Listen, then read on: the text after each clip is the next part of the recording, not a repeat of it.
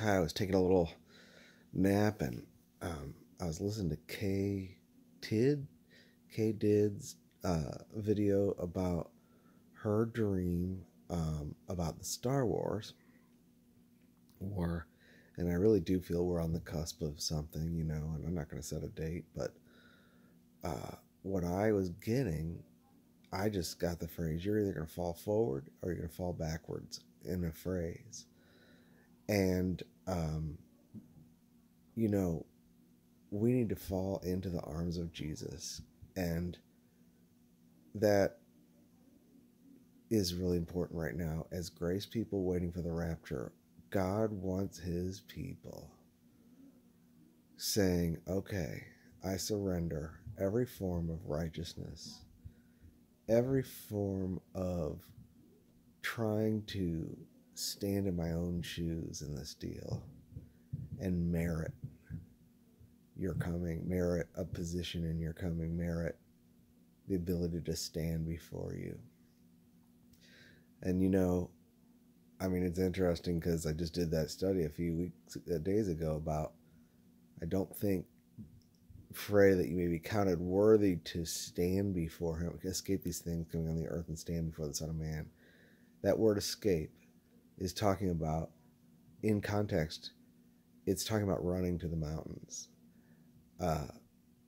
And the first usage of it is Lot when he escapes and runs to the mountains. And in Luke, it's talking about running to the mountains in 70 AD or running to the mountains at the abomination of desolation. Either way, that word of escape is you running. This is different. We need to fall forward into the arms of Jesus. That's where we need to be right now. Not getting ready to do something, and not getting ready to be holy enough or be meritorious or anything of the flesh or anything of ourselves. This is Jesus' day. This is his day to stand up.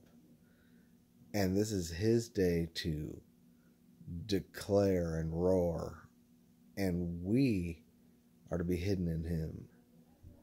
And even the rapture will be us going into a hiding place. It's not our hour, although it'll be our reward. And it's really important right now. That's the theme of this channel, is to be assured and be confident and enter your rest and enter into the Lord's house with singing, because he's done it all. And I have nothing and can do nothing. That is the position of a dependent bride on her husband. And I don't know why it's so important for us to be ready for his coming, because he's going to snatch us anyway, whether you're asleep or awake.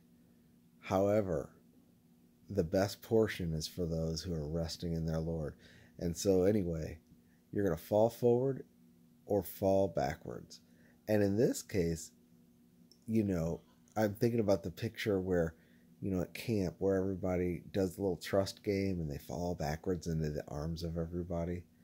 This is the opposite, because in this case, fall backwards is a negative thing, and fall forward is grace. Fall forward is trust. That's the sense I got when I got this little phrase. I don't even know what it is. It's just you're either going to fall forward or fall backward.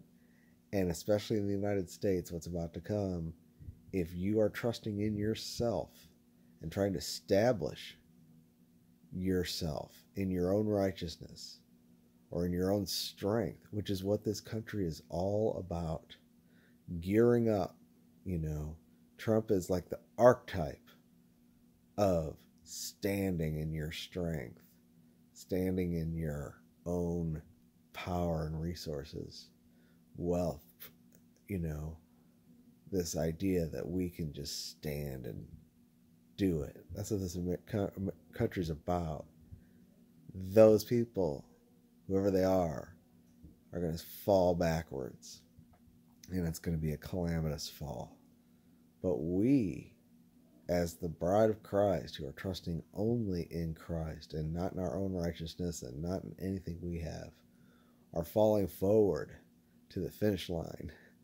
And it's a gentle fall for us. I don't know what else to say. You're either going to fall forward or fall backwards, and we want to fall forward into the hands of the Lord. Amen.